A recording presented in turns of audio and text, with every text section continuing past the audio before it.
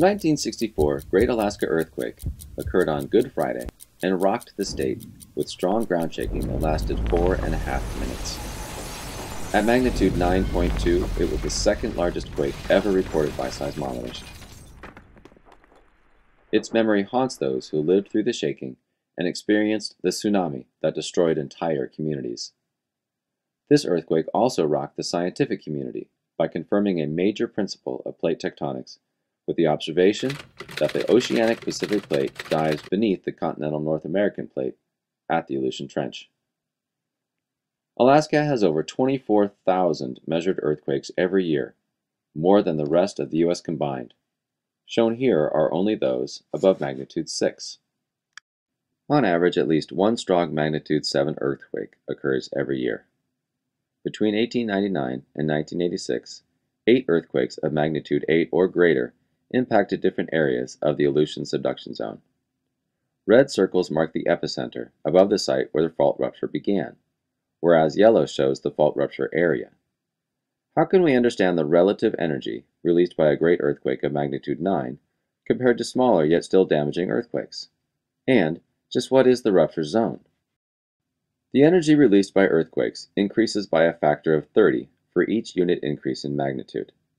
As an analogy, if breaking a single strand of pasta represents a magnitude 5 earthquake, then we need to break 30 strands to represent a 6, 900 strands for a 7, and 27,000 noodles to represent a magnitude 8.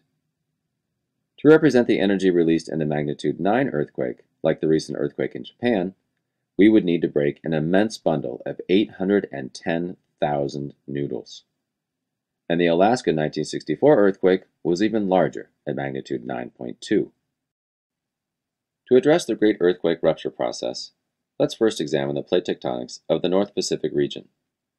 The distribution of earthquake epicenters, shown earlier, roughly defines plate boundaries. The Aleutian Trench marks a 2,100-mile-long subduction boundary between the Pacific and North American plates, similar to the Nazca Plate diving beneath the South American Plate at the Peru-Chile Trench. Along southeast Alaska and western British Columbia, the Pacific Plate grinds against the North American Plate in a strike-slip motion, as it does along the San Andreas Fault in California. The rate of subduction varies from 2.2 to 3 inches per year. We will animate the 1964 earthquake in 4 consecutive perspectives to understand what happened. Most people think of an earthquake as a sudden release of energy at the epicenter. In reality, an earthquake is caused by sudden displacement of rock across a fault at a given depth within the Earth at the hypocenter. For great earthquakes, the displacement at the hypocenter is just the beginning. The initial fault break in 1964 triggered a runaway rupture that displaced an area more than 500 miles long. The entire fault rupture elapsed over 4.5 minutes, releasing immense seismic energy equivalent to a cascade of 1,000 magnitude 7 earthquakes. Let's zoom in now to a cross-section to view the plate interaction.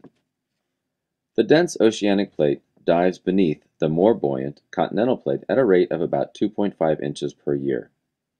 Because tectonic plates are elastic like a spring, converging plates build energy at the leading edge of the continent.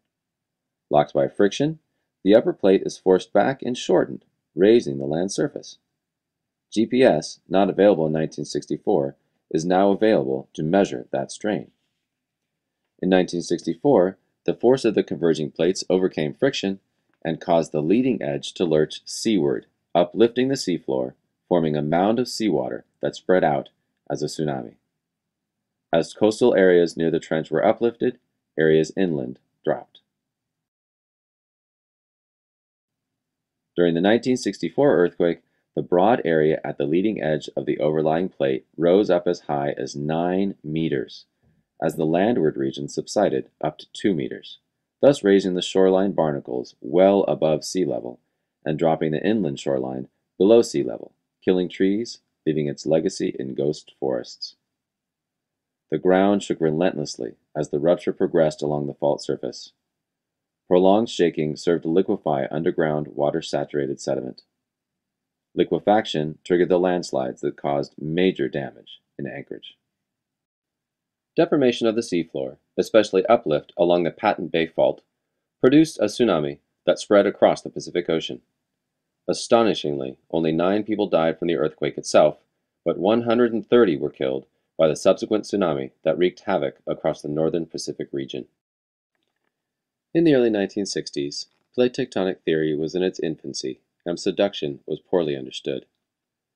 Soon after the earthquake, measurements of land and seafloor deformation taken by United States Geological Survey geologist George Plafker and co-workers led them to propose that underthrusting of the Pacific Plate beneath Alaska caused the earthquake. This discovery helped establish subduction of oceanic plates beneath continental plates and megathrust earthquakes as fundamental processes of plate tectonics. Since 1964, when there were only 2 seismometers in Alaska, monitoring earthquakes and ground deformation to assess hazards and to mitigate future risk has greatly increased. Research that characterizes earthquakes and fault lines serves to reduce the possibility of casualties by better land use planning and constructing earthquake-resistant buildings, allowing us to live more safely in earthquake zones.